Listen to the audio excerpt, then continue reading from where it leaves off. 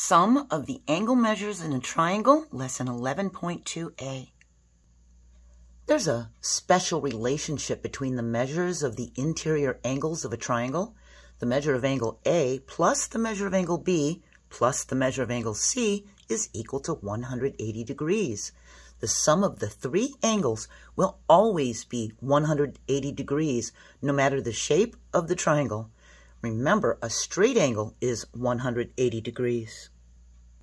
So if you remember back from 4th, 5th, and 6th grade, equiangular triangles have three 60-degree acute angles. 60, 60, 60, it'll total 180. Right triangles have one 90-degree angle. An obtuse triangle has one angle greater than 90 degrees. So do you remember an acute angle that is less than 90 degrees, and an obtuse angle is greater than 90 degrees, but it's less than 180 degrees. We can draw a triangle, label the vertices, and cut it out. Then we tear off each corner of the triangle, which includes a vertex of one of each angle. Now we arrange the vertices around a point so they don't overlap or have gaps. So I have A here, right on the point. See how I have the vertex tip right there? I'm going to take this tip of B, flip this around so it'll fit. Then I'm going to take this tip of C, I'm going to have to flip it around so it'll flip, and I can fit them like that. And the corners of the triangle will form a 180-degree straight line, showing that the sum of the angle measures of a triangle is 180 degrees. This brings us to the Triangle Sum Theorem. The sum of the interior angle measures of a triangle is always 180 degrees. The measure of angle A plus the measure of angle B plus the measure of angle C is equal to 180 degrees. This means they're supplementary. They equal 180 degrees. And it doesn't matter what type of triangle we have. We have a 55-degree angle, a 60-degree angle, and a 65-degree angle. That's going to total 180.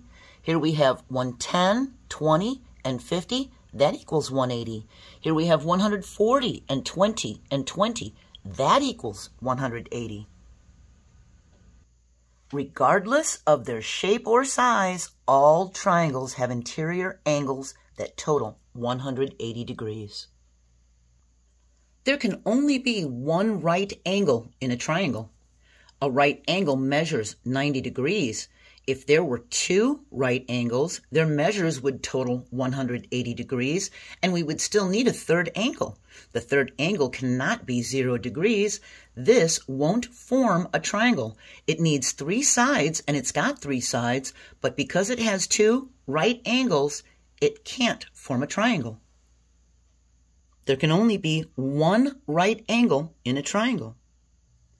Since one angle of a right triangle is 90 degrees, the two other acute angles of a right triangle are complementary. If the measure of angle B is 90 degrees, then the measure of angle A plus the measure of angle C is equal to 90 degrees. The sum of complementary angles is 90 degrees, and 90 degrees plus 90 degrees equals 180 degrees, the interior measures of a triangle. We're finished with the first part of the lesson. We're moving on to the second part, justifying the Triangle Sum Theorem. A theorem is just a statement that's been proven, and we'll talk about that in the next lesson. Have a great day. Bye.